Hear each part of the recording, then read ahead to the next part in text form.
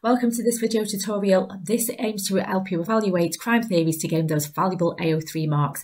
This video is focusing on labelling sociologists with an overview of each, with some explicit evaluation and some bonus analysis to gain those essential AO3. So why is AO3 important? So checking out the mark scheme for the top band, it is useful to note exactly what you need to be doing to get right up there. So you need analysis and evaluation needs to be explicit and relevant. It needs to be developed, for example, by locating the discussion within a debate between perspectives, and analysis will show clear explanations. To help you make notes, I've made this handout, so please download it. It is in the comments below, and this will enable you to fill it in as you go along to identify some key points, application and analysis and evaluation. So let's kick off with the sociologist you should be familiar with from year one, Howard Becker. And you should see a little bit of a quote there from his book, The Outsiders, and specifying that some actions are labelled as right and forbidding others as wrong. So according to Becker, no act is inherently deviant. Rather, it is the societal reaction to it. It's not the quality of the act the person commits, but the consequences of the application by others, the rules and sanctions to the offender. Deviant behaviour is behaviour that people so-called label. And those that campaign to change the law are called moral entrepreneurs. And they might be social control agencies, and they may also campaign to change the law. And as a result, this creates a new group called the Outsiders with a master status. An example of this was from the US Federal Bureau of Narcotics. They campaigned to change the law against marijuana, highlighting the apparent danger and harmful effects on young people. However, Becker believed that it wasn't just about that, it was more about to spread the influence and the power of the Federal Bureau of Narcotics. And he concluded by saying that it's not the harmfulness of the act, rather it's the effect of the powerful groups who are able to label and apply the label as being criminal. So this is similar to Lemmet, who we're going to come on to in a bit, concepts of secondary deviance, the societal reaction to the act. However, Becker recognised the role of power in creating the deviance, but he doesn't recognise where does this power come from. And this is where you can start to bring in other sociologists. So is it because they're breaking shared norms, functionalist, or is it the power coming from capitalism, Marxist? This theory is also seen as being determinist because not everybody that's labelled as deviant will accept that label. Some will avoid it becoming their master status. So let's move on to Cicerel, who gets labelled as criminal. So Cicerel explores the role of the criminal justice system in the labelling process, as not everyone who's labelled will get punished or labelled as a criminal. So he firstly looks at the role of the police within this labelling process, suggesting that they categorise potential offenders. And he refers to this as using typifications or types. And what are these types of typical delinquents? According to the police, these are more likely to be found in working class areas with all the common sense assumptions coming from broken homes, poverty, or lax or poor parenting. Now, of course, we know that these are just stereotypes. However, these common sense assumptions means that these areas are more likely to be policed more heavily. It results in more arrests and then leads to people believe that they commit more crime.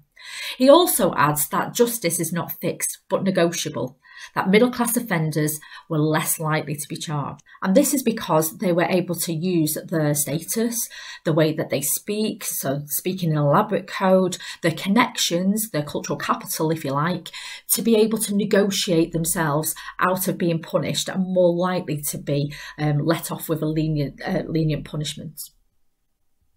So as you can see, there is a bias in policing. Working class and ethnic minority areas are more likely to be policed more compared to the middle class, who are able to negotiate justice using their material and cultural capital to avoid being charged. However, this lowers the validity of crime statistics. We can see that there is a dark figure of crime that is not being captured. We are not seeing middle class crimes, crimes of the powerful, for example. It also ignores crimes of the powerful who are able to successfully negotiate justice. Marxists would argue that it ignores the role of power and the power of the ruling class to make and enforce the laws. So our next example comes from Lemmet. So Lemmet makes a distinction between primary and secondary deviance. Primary deviance is that everybody engages in deviant act at some point, but not all publicly labelled. Whereas secondary deviance is where labelling is the result of the societal reaction. And being labelled can involve being punished, shamed, humiliated, shunned or excluded from society. He uses the examples from his study of the Inuits and also his study of paranoia. So let's look at the first one, who have an issue of stuttering in comparison to other cultures. Lemmet believed that it was the importance placed on public speaking, and stuttering was seen as being quite humiliating. Due to the pressure placed on perfect speaking from the parents, any children with any minor speech difficulty, primary deviance, became really anxious about this, and this made the stuttering worse.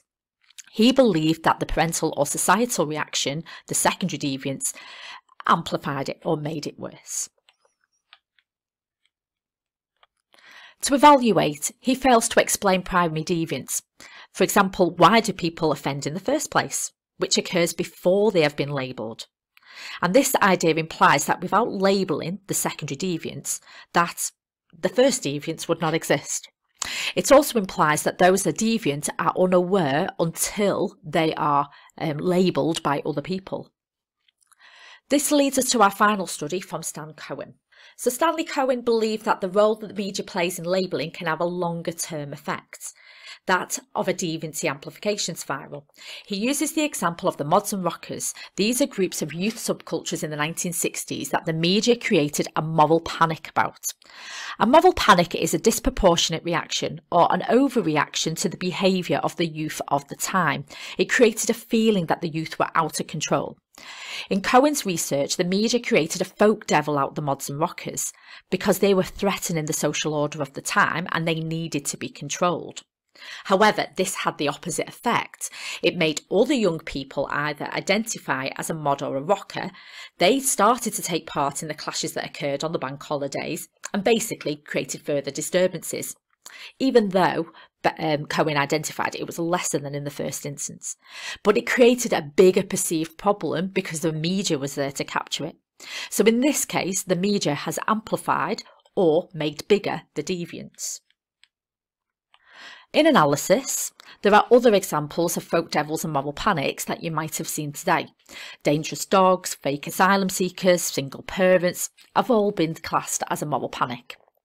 However, not all events create a moral panic, and Cohen didn't or wasn't able to identify what turned the panic on. Why does the media amplify some behaviours and not others?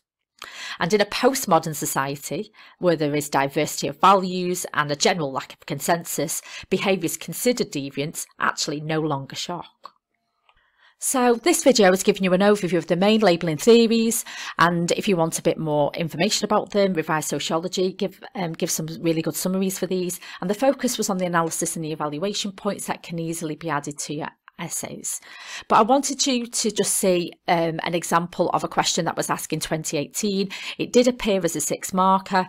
As you can see below, we've got the question and the mark scheme there. So we have looked at a range of different viewpoints, and this will cover some of the other evaluation points that you may wish to consider whilst you are studying. So massive thank you for watching. If you've got any questions, please comment, and if you want to see any more of my videos, I've put some links in the example and the explanation below. Thank you.